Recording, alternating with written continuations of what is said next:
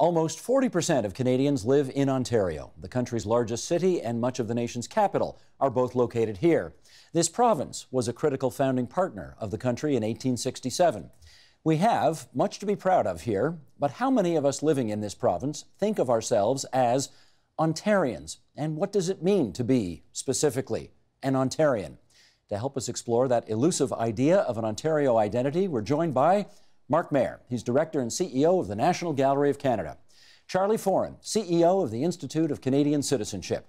Menon Dwarka, Artistic and Managing Director of the 918 Bathurst Arts Centre in Toronto. And Gail Lord, President of Lord Cultural Resources. Good to have all of you wonderful Ontarians here, whatever that means, and we're going to find that out over the next period of time. I want to start by hearkening back to something that, if you were here 50 years ago, you remember well and lovingly. Roll it. Give us a place to stand and a place to go, and call this land Ontario, a place to live for you and me, with folks as high as tallest trees. Well, that unforgettable tune was written, of course, for our centennial year, meant to praise and promote the province of Ontario. And I wonder, go ahead, Charlie, get us started here. Any memories attached to that in particular? Of course, I sang it. We messed up the words, messed with the words. We felt something. I think it was the first time I ever identified where I was living as a 7-year-old in the suburbs of Toronto. The song captures, reflects the era, the sweetness of the nationalist movement that congealed around 1967 and Expo, and pushed out and was the birth of, or a nationalist movement, a cultural nationalist movement that one could argue had about a 20-year lifespan and then passed away. Gail, how about you? Yeah, I remember the song well. I thought it was a lot better than Canada, so I thought it spoke to Ontario's talent. We can sing, we can dance. And I think that we probably need more of that. More of that. That would be my contention, yes. Were you growing up in Sudbury, Ontario at this time? I was growing up in Sudbury, but in 1967, I lived in Los Angeles for a year. Huh. My father moved us all. He wanted to become a movie star, so he packed up the kids and moved to... So we missed the centennial year, but we came back in '68, so I didn't miss all that much. Did you pick up on the tune when you came home? Yes, we all sang the tune. You all sang the tune. How about you, Menon?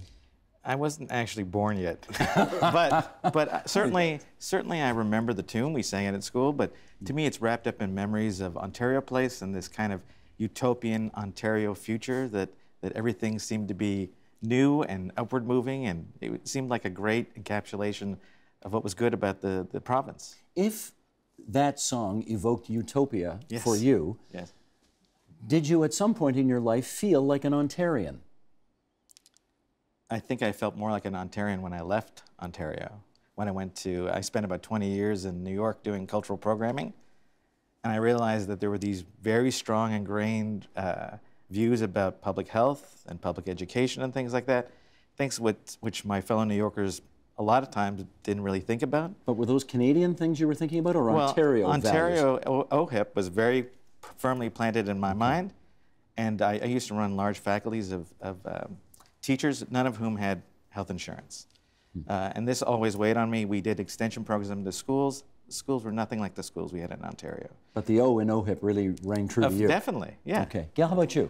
Yeah, I think that identity as Ontario, it's an elusive identity, as you said at the beginning, but I think it's an important identity. It's important because Ontario stands for things. Public health, we stand for civil society, which is really, really important. We have probably the greatest supply of fresh water and some salt water in the entire world, so we have big responsibilities, and we actually have Canada's largest Indigenous population, is here in Ontario. So, and the most diverse, probably the most diverse place in the world. So I think that these responsibilities weigh heavy on our shoulders. As a guy who's running one of the most important cultural institutions in the country, a national cultural institution, do you ever have days where you think of yourself as an Ontarian? Actually, very, very rarely. I think of myself as a Canadian every single day. That's really part of the brief when you're the director of the National Gallery. Ontario's kind of in our blind spot in a way, because we're so conscious of our Canadianness in that institution. Even though you're in Ontario.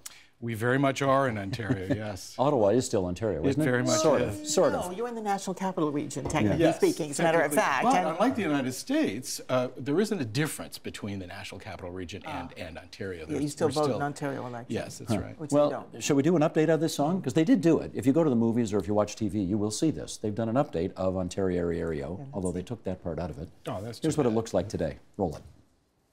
Give us a place to stand, give us a place to grow and call this land Ontario, a place to live for you and me, with hopes as high as the tallest tree.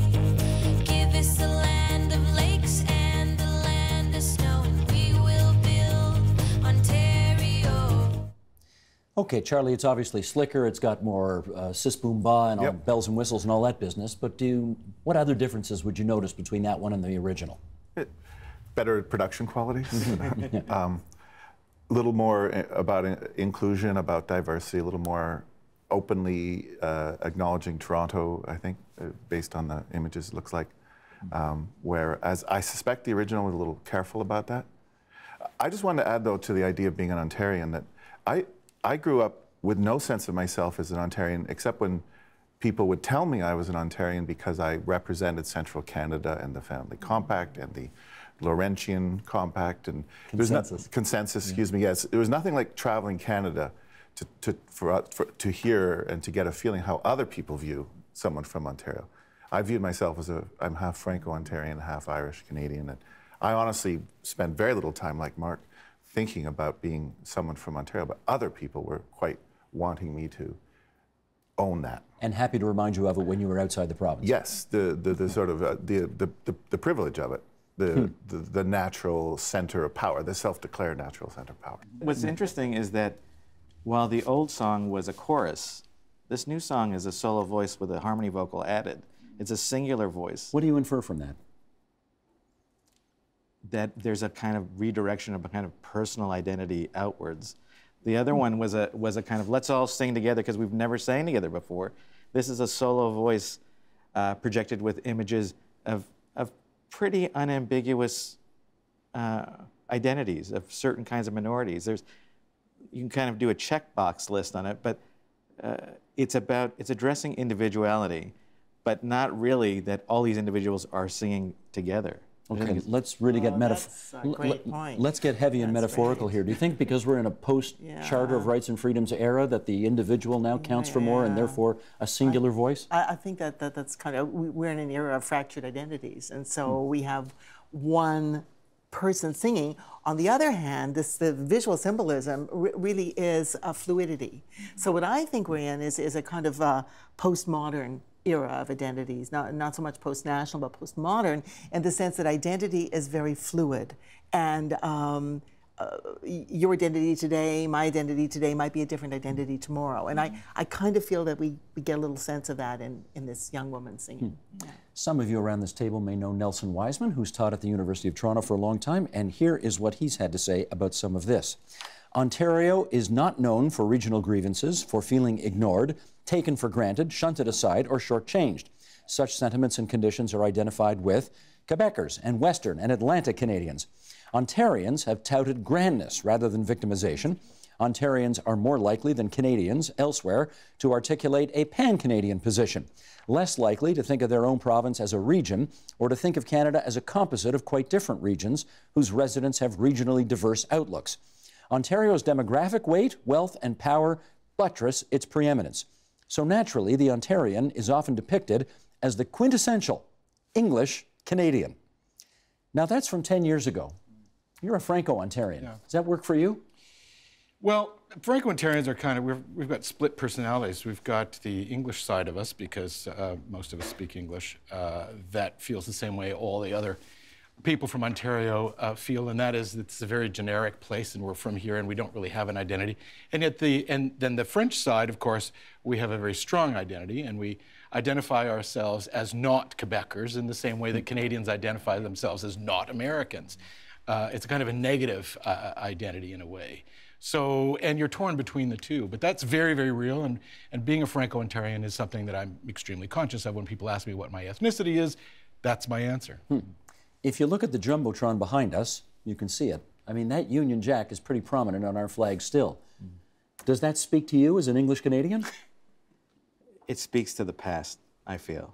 Because I think just addressing this idea of multiple identities and what Gail was saying earlier about post-colonial kind of identities, I think that we live in modern Ontario is a transcultural space.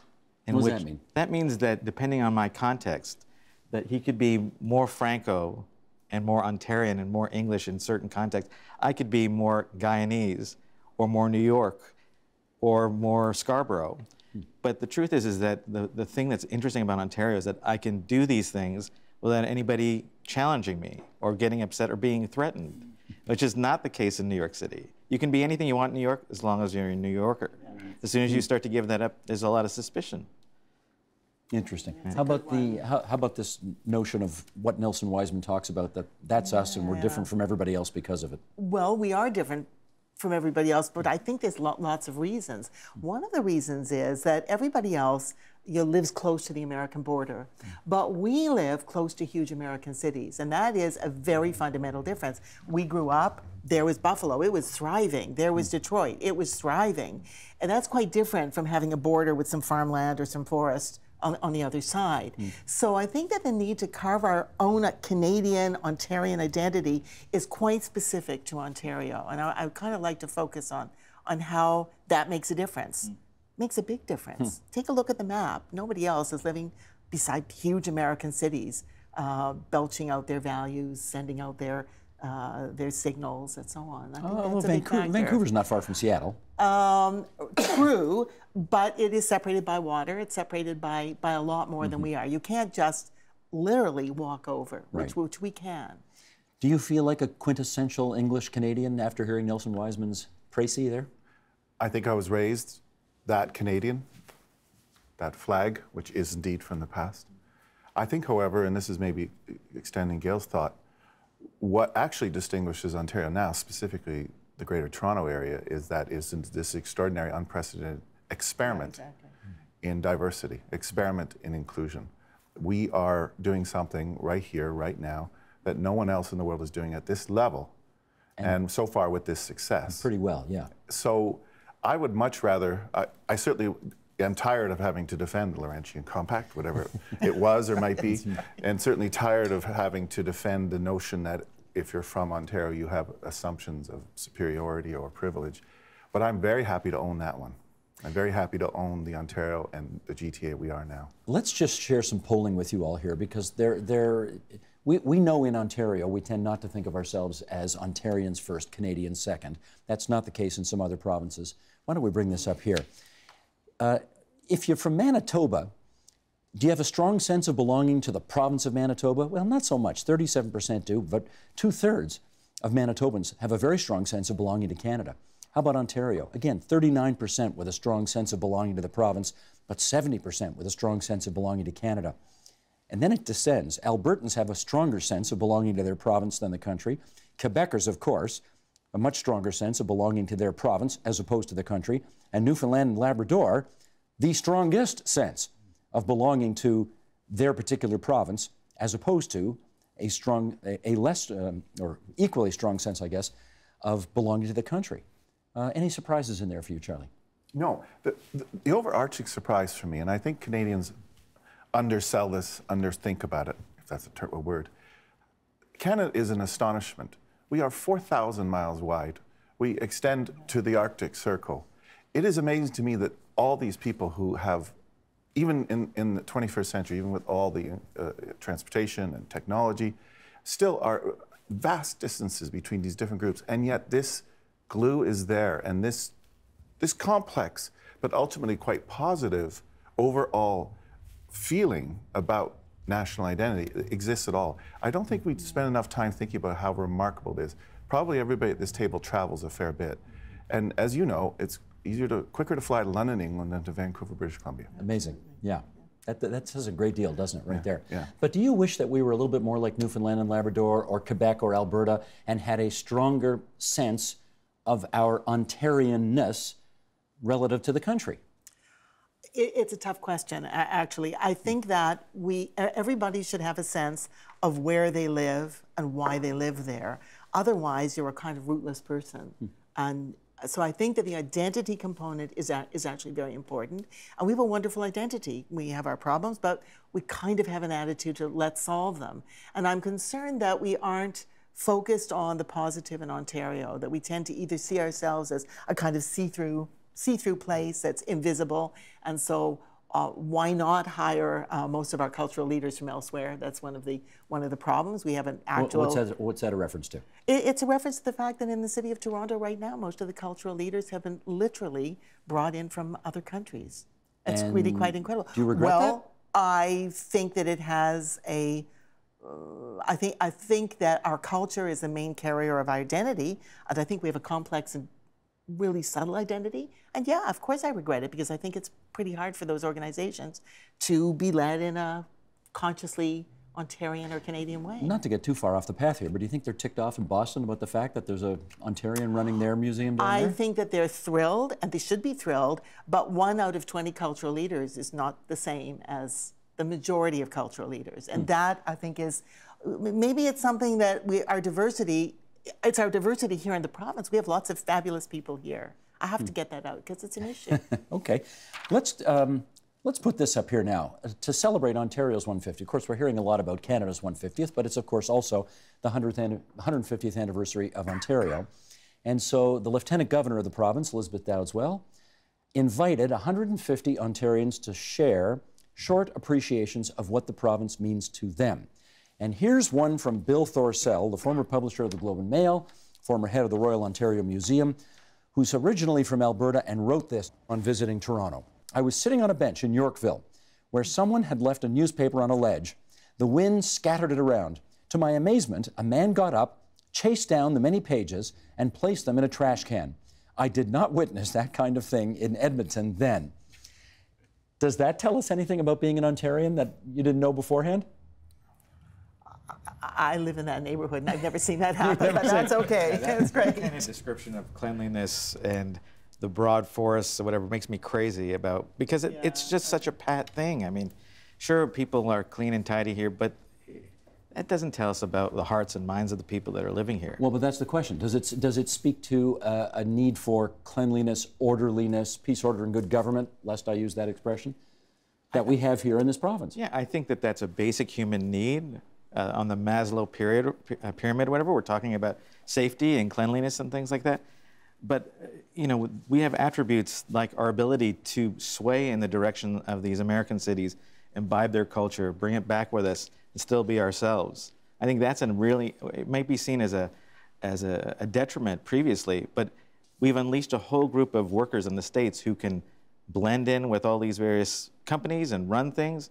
I always notice there's never any really strong Canadian clubs in these major centers, unlike English clubs, or we don't band together because we're so good at extending ourselves outwards. Yeah. I don't know about that, actually, because I lived in New York for many years, and we would always have a huge party where all the Canadians would get together to celebrate Canadian Thanksgiving, with a few American friends who thought it was so amusing that you could have Thanksgiving a month early. But we did stick together, the Canadians, and the Canadians sort of stick together in Paris also, which was another foreign city I lived in where Canadians tend to stick together. None of us had language problems. It wasn't for that reason, certainly not in New York. How about within those groups of Canadians sticking together, would Ontarians seek each other out and feel there was a common bond there? That's a good question, and it's something that I think we need a much more impressive philosopher than any of us to unpack, because I can't tell the difference.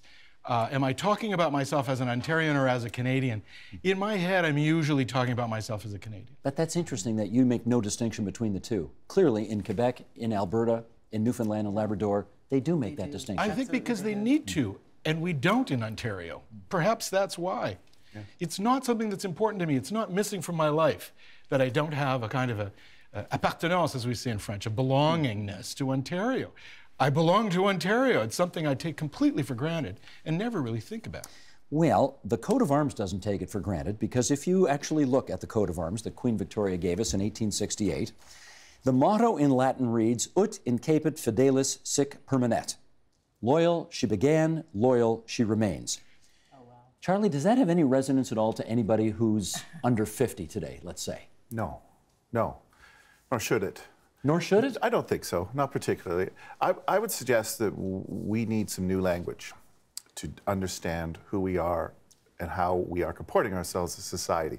I think even the language of politeness, the little newspaper incident, is actually the old language, and it's banal language, and it's colonial language. I think the correct language is accommodation.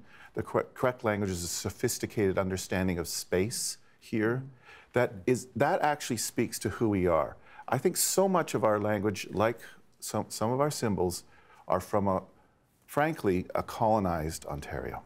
And we're way past that. So we should change the flag? Yes. I think so. Time to get rid of the flag. Yes. Yeah, John I Robarts totally picked agree. that flag. You want to get rid of that flag? Yeah. Yes. I agree. It's time for the right Honestly, answer. It's really, when I walked into the room, I was shocked. Of course, very big. I thought, oh my God, that is what they think Ontario is. That's our flag. I understand, but I think it is time to change it. It would be a great year to do it. There's a Franco-Ontarian flag that's quite beautiful. Yes. Oh, let's see yes. it. Oh, okay. I don't have one. No, it's got, yeah, it's Trillium and the fleur-de-lis. exactly. Yeah, Trillium right. and the fleur-de-lis. Trillium Right. and Green and the white, I fleur-de-lis, think. and a green background for the fleur-de-lis in French, and a white background for the trillium. And Steve, this is not disrespecting the past. This is not disrespecting the 19th and, let's say, first half of the 20th centuries. They happen. This is largely an accurate reflection. That Latin motto is largely accurate to the self-conceptions of Ontarians during that first century, let's say. I just think we're now well into the second century, and we are an evolving, expanding space, and we can do better. And we should find the language that explains who we are. It's not that elusive, but you can't get there if you keep talking about that we're polite. We didn't have a flag before this one, actually. This flag's only 50 years Well, old. that's another issue. We didn't have any. We used the Union Jack. Yeah. But that's perhaps another debate. I'm not sure. It's the Union. It's the red ensign. It's the red ensign, It's a which- sub-British flag. Yes, So. Right. exactly right. I think what's interesting, though, we talked about travel, the fact that each of us is somewhat of an international person. I've lived in Ontario all my life, but I've worked in 100 different cities and many different countries. And I think what's amazing about Ontarians is how we fly below the radar. And so and it's really one of the qualities that makes us successful internationally. We're easily, because we're surrounded by people from everywhere, we can easily land anywhere and be really quite comfortable. I think it makes Ontario very successful in international trade. We probably could be more successful. I think we need to have more funding from our government to export Ontario talent and make our identity stronger on the world stage. I think we need to talk about how can we strengthen this great thing that we have. We do it with so little support compared to other regions, other places. I think that's something we have to kind of throw out there. Going back to the flag for a second, Mark, that flag did. You'll indulge me. He's defending the flag. And it feels No, listen, I think it's a good debate. It's a good debate. That flag evokes the Family Compact, which ran this province for a very long time, and which suggested once upon a time that unless you sort of came from British stock, the privileges that flowed from that Family Compact were not for you. And in fact, there was a little revolt about 6 blocks north of here, where the reformers tried to take on the Family Compact and lost. Is that still the Ontario of today? I have to tell you, Stephen, I'm very embarrassed to say this, but I never really noticed that was the flag of Ontario, to be quite frank. I've noticed a lot of other flags, but not really that one. So it's invisible, and the flag may be one of the problems. But I'd like to come back to something that Gail said about how we fly under the radar and how comfortable Canadians are in the world. I grew up in Sudbury, as you know, which is every bit as cosmopolitan as Toronto. And I think that the fact that your next door neighbors as a child were people who spoke a different language than any language you'd ever heard of, or any of the languages of the other, makes you a different kind of person in the world. My father used to say the difference between an American and a Canadian is an American is visiting a foreign country when he's abroad, whereas the Canadian is the foreigner when he's abroad. I have a sense that I'm not from here and I'm visiting this place. And that's a huge difference between us and them. And I think it has to do with this fundamental cosmopolitanism of Canadians. That we've evolved. I'm glad you mentioned Sudbury, because I think that one of the other special things about Ontario is that we have quite a few big cities and mid-sized cities, and we have a lot of small towns and small cities.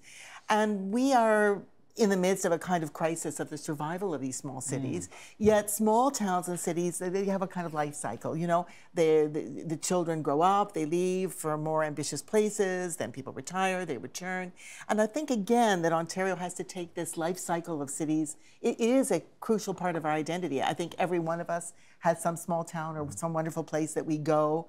And they aren't apart from us, they are a part of us. So how do we make that happen? Which I think is different. I think it's different from other places. Charlie, do you still see manifestations of old Ontario making its presence felt in today's Ontario?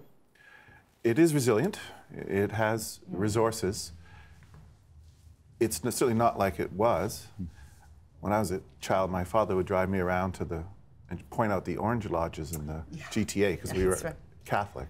That's right. And he would say, these people still run this place. And I am mindful, even now, in 2017, that there's a lot of power that resides inside those older structures.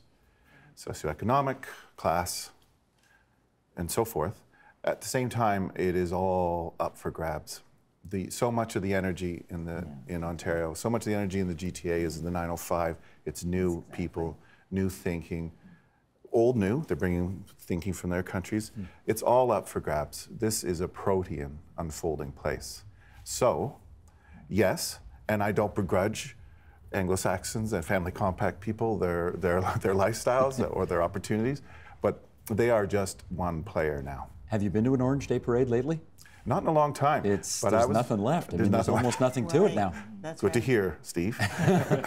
They used to march by our house, and I was a little kid, and my mother would always have me turn away, and she would say, you know, those people are against people like us. And who are people like you? People like us were not white Anglo-Saxon Protestants, and I didn't really understand it, but I came to understand it. Yeah. Do you see manifestations of old Ontario still trying to hang on? No, not really. I mean, for me, Ontario is the only large cosmopolitan center in North America that owns the racial slur for South Asians.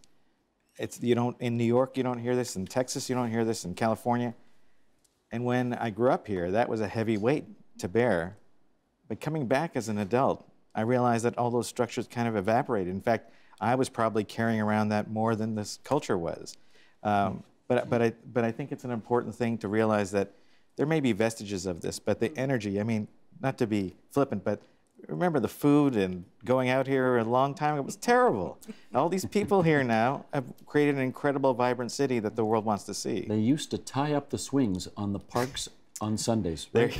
You couldn't go into a park on a Sunday and swing. Right. Yeah, right. back in the day. Can I just interject a little bit about accent? I've thought a lot about accent over the course of my life and my career, particularly as a writer. And I regret the fact that it's probably too late to ever have an Ontarian accent. Because we were so linguistically conservative and preservative. We were the vestiges of the empire, and we were hanging on, and we were deliberately flattening everything out and staying under the radar in contrast to Newfoundlanders and people from other parts. Now we're simply too exploding with diversity and different voices and to ever have one. But I wouldn't have minded being identifiable by my accent when I was younger. But there was nothing. People would say, are you from Minnesota? Are you from Winnipeg? Are you from Buffalo? Are you from Cleveland? They had no idea. Not quite. Well, in the same way, you did a piece actually in The Guardian on this that I just read the other day. Fairly recently about post-national identities. Well, if Canada's a post-national state, are we a post-provincial state in the same way? Yes. Yes. We are evolving out of any notions of monoculture. We are evolving into the multi. It's inevitable. It's not without its bumps. We can talk about Peel right now and the challenges around the schooling there. But it is happening, and for a moment to sound softer than I am, it's quite beautiful. It's quite lovely. I couldn't be happier as a 56-year-old Ontarian to be alive and well and participating in this blooming of our culture and our society. Let me quote somebody who, alas, is not alive and well. This is Christopher Hitchens, who said of Toronto or Ontario, as a somewhat blander version of North America, a United States with a welfare regime and a more polite street etiquette, and the additionally reassuring visage of Queen Elizabeth on the currency. How does that work for you? I do like to see her every once in a while. I'm one of the few French-Canadian monarchists I know, and because I know that she protects our democracy because of the political system that we borrowed from what we French-Canadians call the conqueror. But we have a real soft spot for that conqueror because I really like the country that we've built together. And its openness, and I love the diversity in Canada. It's extremely important to me. Something about her face makes me think of that diversity for some reason because of the width and breadth of the British Empire. So I'm not down on the family compact, and I'm not down on the British heritage in Canada or in Ontario, which was invented in 1791 to accommodate United Empire loyalists. So we've been waving flags here for a long time. It's funny that we don't anymore. Well, you are all for, I mean, brand ambassadors, if you like, in a certain kind of a way. And okay, let's hit this with you first, Gail. Put your marketing hat on. You know, Ontario, is it? Everybody's looking for that sort of catchy phrase or that slogan or that certain something that says to the world, here's what we are. You know, Canada's kind of cool right now. What's Ontario? Do we have that kind of outward brand to the world? Well, I think that we've talked about it. It's our diversity. It's our fluid identity. It's our really devotion to Canada. You know, Ontario would make a perfectly fine country all on its own. This is something we have to think about. You a separatist? I might be on certain days. Yeah, I think Ontario is bigger than Austria, for example. Most European countries are smaller than we are. They're definitely less diverse. We have a diverse economy, but that's not the route Ontario has ever taken. Ontario has always said we are stronger together, and I think that that's you know, that finding that brand I think would be good. Brands are great because they simplify complexity, and Ontario is nothing if not complex.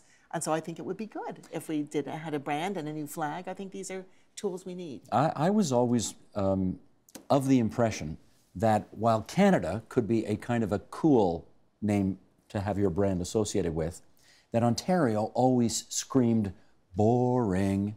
Is that true, Charles? I don't think we should brand Ontario. I think we're just fine the way we are. I think we should keep the profile we have because, again, from traveling a lot, from talking to a lot, but for running a national organization, it's come clear to me that other parts of the country, this is a nuanced and complex conversation. So I think we are what we are. We contain whatever percentage of the population and the economy, and as I said earlier, I hold very dear the project we are embarked upon as a society. But no, we don't need to brand Ontario. We're all right. Well, I'm going to try this again. My hunch is when you travel, you don't tell people you're from Ontario. You say you're from Toronto first. I do. You say you're from Canada second. Correct. You never say you're from Ontario. I don't think most of them know where Ontario is, quite frankly. That's right. They don't. But I think that the problem is that with Peel and with these other regions, it's not just, even the GTHA doesn't really talk about the experience that most of us enjoy. So there's, while I agree there's not a lot of kind of practical benefit to branding Ontario, it seems like just saying we're from Toronto doesn't really explain the whole thing. Ontario too big to brand? Too complex and too rich, maybe. I mean, if I'm going to talk about my Brampton, you know, distant relatives and things like that, I mean, that Indo-Ontarian presence is really strong. And stronger than it is in the core of the city. And yet you wouldn't really say you knew Toronto if you didn't connect with these outer boroughs or outer cities. So, it's almost like Toronto's too small to contain the whole thing, but certainly smaller than Canada. So that's where Ontario maybe lies, in between the two spaces. You want to get on Charlie's bad side and try to brand the province? Unfortunately, I can't because I agree with Charlie. I think that I'm superstitious about this thing, and I think if we started to brand Ontario and we're shrill about it, that it would be a sign of decline. I think it would mean that we're afraid that we've lost something, and therefore we need to make an effort to regain it, and that's really not the case. So I think branding Ontario is not where I would want to spend a lot of my money.